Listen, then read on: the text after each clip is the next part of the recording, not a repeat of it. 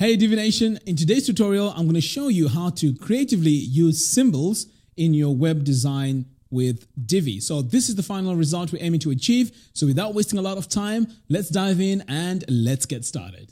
All right, so the first thing we're going to do is to load our coach layout pack. So let's go ahead and create a brand new page. So I'm going to come over here to pages, click on add new, and I'm going to name this page symbols. Then I'm going to click on use the Divi builder, use visual builder.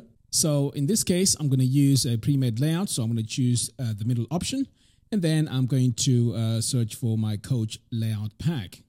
So I'm going to select it and I'm going to load the page. Right. So the next thing I'm going to do is to load a row on my testimonials. So I'm going to scroll down until I find my testimonials, and it is right here. So I'm going to add a new row. So I'm going to click this plus button and add my row. Now let's make some adjustments to this row. So I'm going to go into the row settings, and we need to make sure that this is set to full width. So I'm going to come over here to sizing, and I'm going to make this row full width. And then we're going to come over here to our gutter width and make sure that this is set to 1. Okay, so let's go ahead and save. And next we need to add a text module. So I'm just going to search for it and select my text module. Right, so now that I have all my characters open, and by the way, I'm using a Mac. So what I'm going to do is I'm going to search for my symbols. So over here, you can see we have emojis, arrows, bullets and stars and so on. So what I'm going to use in this example is this little square. So I'm just going to add this by just double clicking on it. And then I'm just going to add a few. Okay, so once you've done the first line, just make sure you have 20 dots. And then what you want to do is to add 2 and have 8 rows. Great. So now that we have all this set, now it's time to go to the text settings. So I'm going to come over here to design, text, and I'm going to come over here to my text size. So I'm going to make sure that my size is set to 100 pixels. And for the text orientation, it needs to be set to left, and it is set by default. So that's great. So what you could also do here is you could play around with the settings. So you can make the spacing even bigger, even the size. You can play around with the size here until you have it to the correct size that you want. So it doesn't have to be 100. So it just depends with your design and how you want the outcome to be. Okay, so now that we've added this, I'm going to come over here to my line height. And if you take a note here, you can see that the line height is changing as well, which is great. So you have plenty of options to play around with to get your desired layout. So finally, we're going to push down the text module by adding a negative margin. So I'm going to come over here to margin. In fact, I'll search for it here so it's easier to find. So I'm going to add my margin to the bottom. So I'm going to add -200 like that. So sometimes -200 may not be enough. So you can just play around here with this dial and dial it until you get everything in position. So in my case here, I have to add a bit more, as you can see. And what I may want to do as well is to go back and adjust the size of these little squares.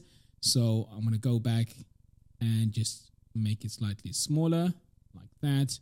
But anyway, you get the idea. This is how you add your symbols to come up with a design like this.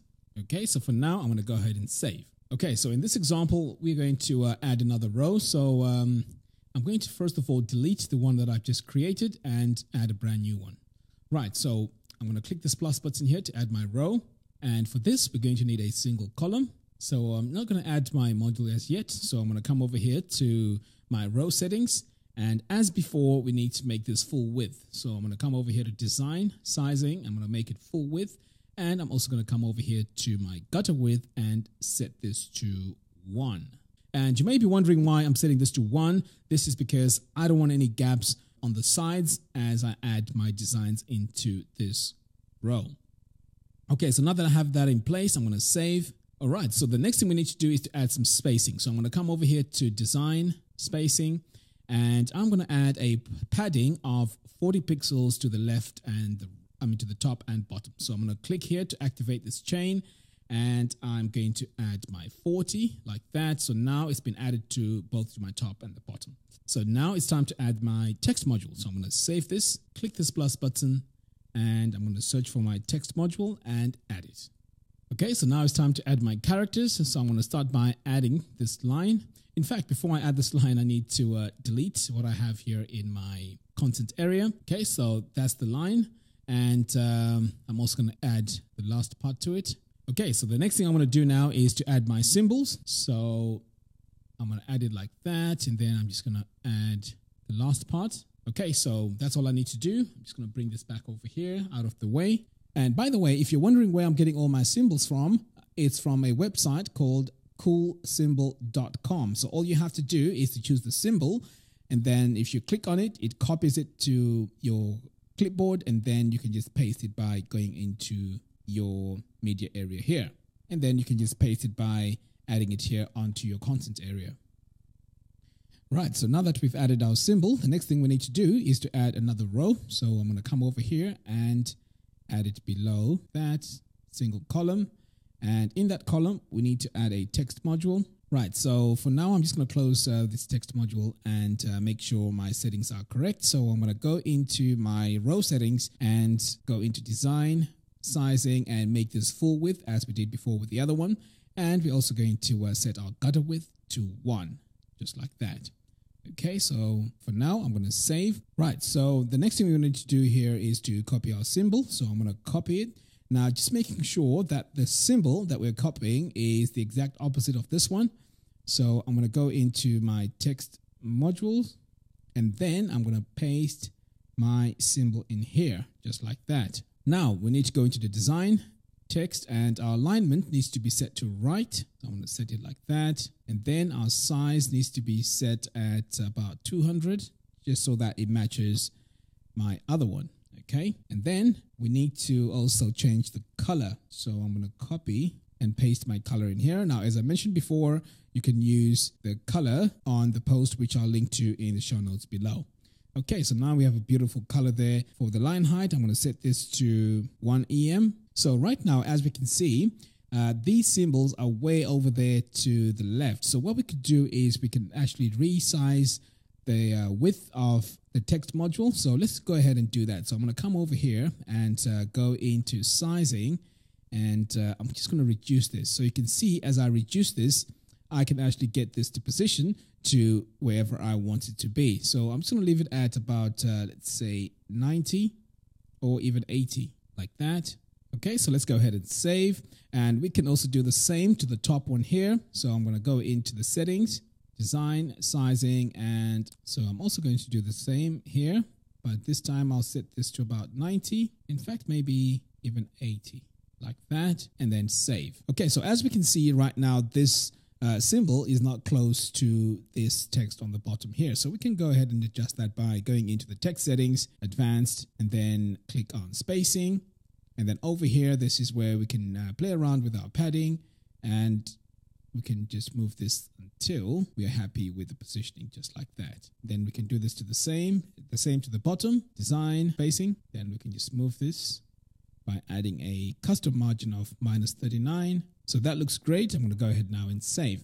Now, what you could also do is you can go in and duplicate these symbols and have them overlap, and also add cool things like shadows and so on. Okay, so I'm going to save this for now, and we're going to move on to our example 3.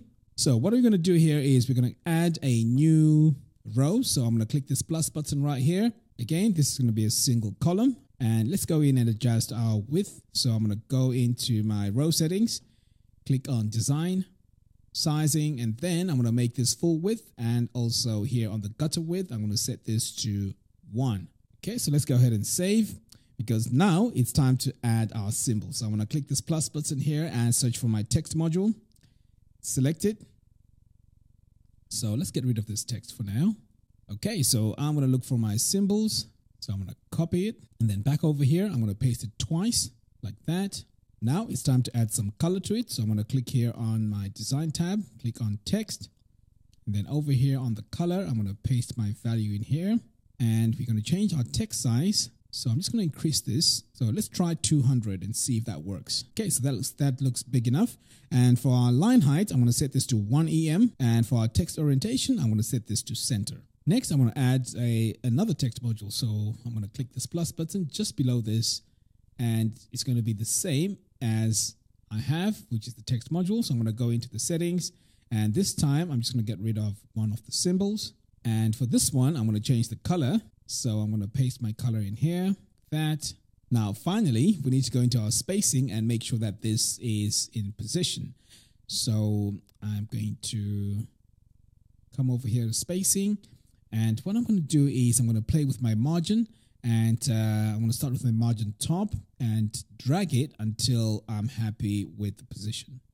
So I think that is okay. So this is minus 100. But in your case, you can adjust it and make sure that you have it at the right position. In fact, I may want to drag this up a little bit. That.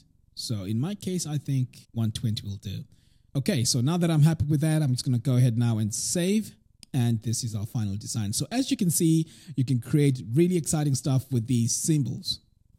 So there you have it. Thank you all for watching. If you like this video, please give me a thumbs up and do follow us on our social media platforms. By doing so, you'll be updated with new tutorials and live streams.